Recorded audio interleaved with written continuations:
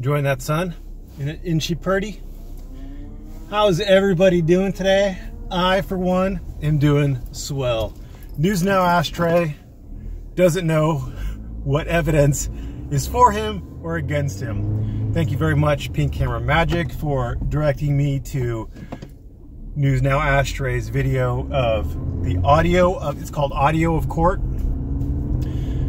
In it at around 2:38, 2:39, the judge says there's a definition to this particular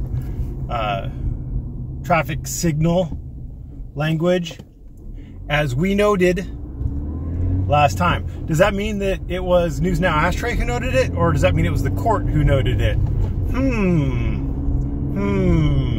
So my supposition still stands, and I believe personally that it's strengthened by the court refusing to, or by the court saying we noted it instead of you noted it. Because you could decide which the defense noted, which somebody else noted, which, you know, but he said we. So courts sometimes refer to themselves in third person. Now, I'm not saying it's a slam dunk. There is room for error on my part. There's always room for error on my part, just like there's always room for jello. However, I'll give you the evidence that I could be wrong. The evidence that I could be wrong is later on throughout the video. The court refers to himself in the first person. I. So, yeah, you get some more sun. So it's not a slam dunk for me, but it's certainly not supporting his case. And now the second supposition I made, the second claim he made, and the supposition I made against it, his claim was that the court was pissed, and that they went out to get his wife because they were pissed that he won, that he beat that prosecutor's ass, and that the court had to dismiss him. That makes perfect sense to me. However, when you listen to the audio, a bailiff or a deputy or a police officer at the end, after they've walked out, notes to the court that the wife was filming. Now, you may say, well, why didn't they bring it up sooner? Because there's decorum involved. Because it's not the place of bailiffs and things like that to distract the court with questions like, did you allow this person to record? However, once it became clear that the judge had not allowed News Now Ashtray's wife to record, then it's fair game. Then we know that there was a violation, and all they have to do is figure out the correct violation with which to charge her. Would it be contempt? Well, did it happen in the presence of the judge? Yes. Would it be direct contempt? That's a little iffier, because the judge didn't see it. So maybe that would be a good one to hire a lawyer on, because there's arguments that can be made. However, was she arrested for contempt of cop or contempt of prosecution or because you won? Absolutely not. So the statements that you made along those lines, I believe I have been vindicated on as far as that. I believe that you have strengthened my position, that you did not make legal arguments to get you out of that jaywalking ticket. And yeah, so I'm fairly happy with the state of affairs. Now, could I be wrong? Absolutely. Absolutely. Would I accept it if I was wrong? Yeah. I mean, if he in fact made these, he could obviously, so apparently that was some sort of a verdict hearing. I don't know. I've never seen that in traffic court. But again, I don't get tickets. I haven't been in traffic court for 20 years, maybe, give or take, 20 some odd years. So my understanding of it is limited, and I don't represent people on traffic ticket cases. And I'm in California, and he's in Ohio, and you know, things vary from place to place. They have city courts in Ohio, so it's all weirdness to me. So I don't have a good idea of what's going on there or why, but apparently there was a trial, and that little 3-minute clip was just a verdict hearing. So that's weird. And apparently the paperwork that he was handed was not necessary. The judge said, you know, if you'd like to hang around for a minute, the bailiff's gonna get you some paperwork that you're gonna have to take it to the window, and oh, never mind, your case has been dismissed, you don't owe any fines, but here's your paperwork, basically. So that's weird. That's a different thing. Ohio,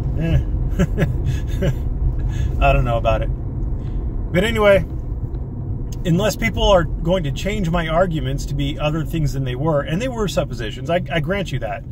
But my suppositions are based on knowing how courts in general operate. And courts don't get mad when the defendant wins. The court determined that the defendant won. Why would the court get mad?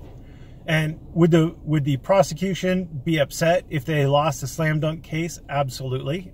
Rightfully so. Would that allow them, would that give them the authority to sick the bailiffs or the sheriff or the police on the defendant? No.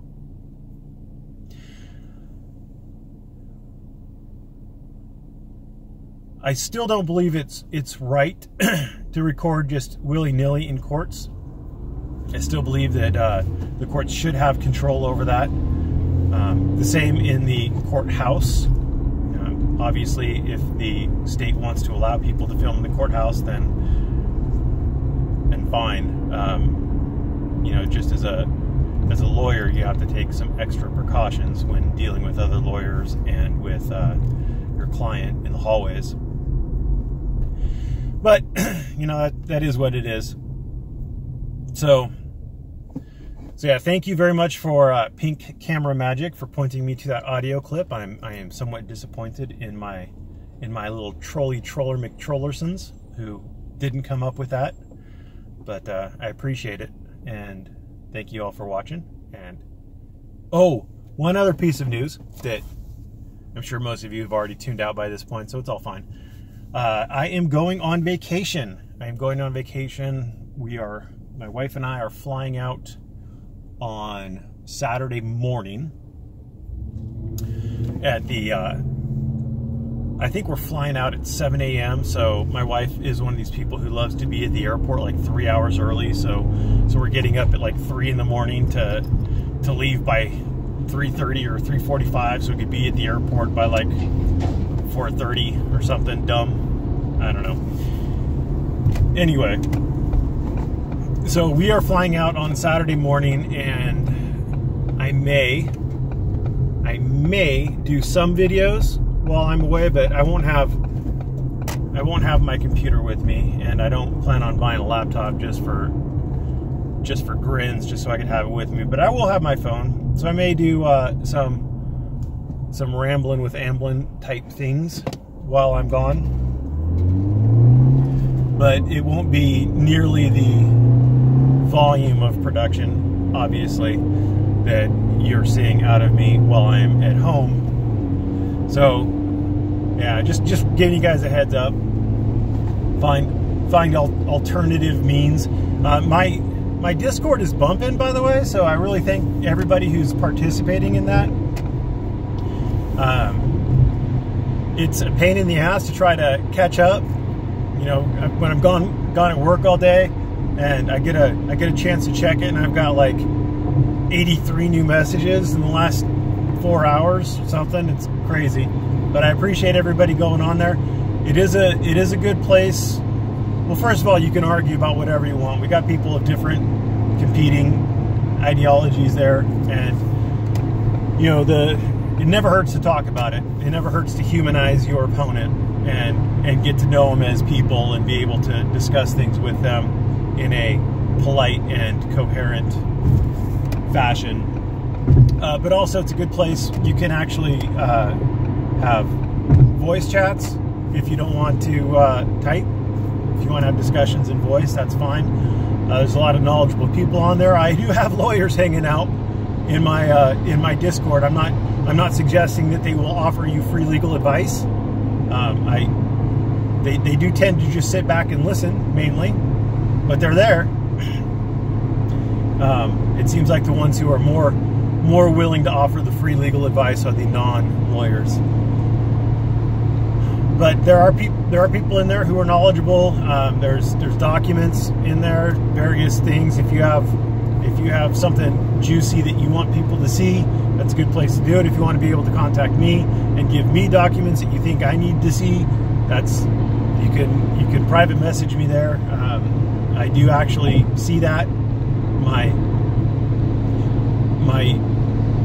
The Merbeast email that I use for YouTube,